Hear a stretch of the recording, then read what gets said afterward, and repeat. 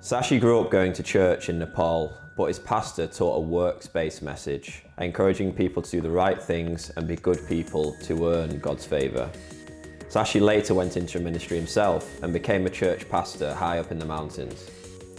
However, his understanding of the Bible was poor and his ministry had no real foundation.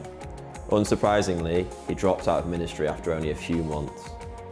Sashi turned away from his Christian faith for a long time until he met Batsal. Batsal was in the area to train local pastors and invited Sashi along. Listening intently to teaching on the true gospel of Jesus Christ, Sashi realised where he'd gone wrong. He said, "I was told that salvation was 90% our work and 10% God's work."